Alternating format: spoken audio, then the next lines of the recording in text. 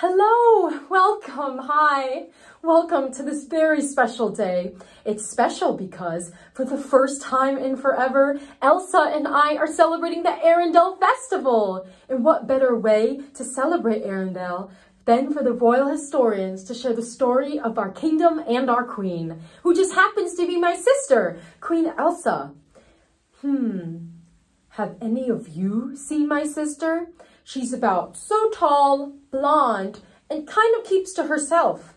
Oh yeah, she has weird icy snow powers. Pew, pew, pew, pew! No? I know. Hey Elsa, do you wanna build a snowman?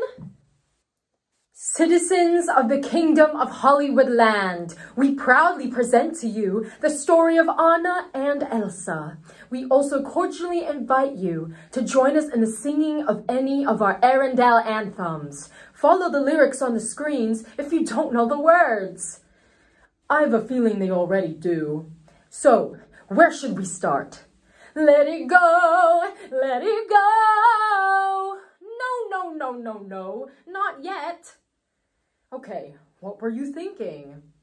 Where every good story starts, at the beginning. It was a dark and stormy night. No, it wasn't. It was a long time ago in a galaxy far, far away. No, it wasn't. Okay, well, why don't you just tell me where it started?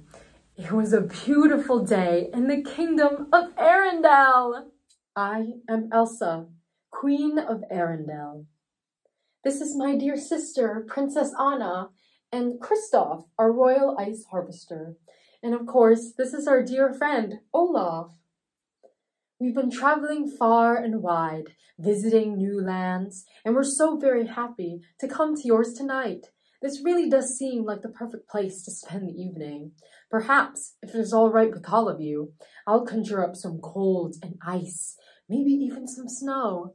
I'll bet Olaf would like that. Would you all like to see that? Okay, everyone. Envision this castle wrapped in shimmering ice, the snow cascading down, its tall towers twinkling like a million stars. Now feel the icy magic swell and swirl within you. Do you feel it? Are you ready? Let it go, let it go.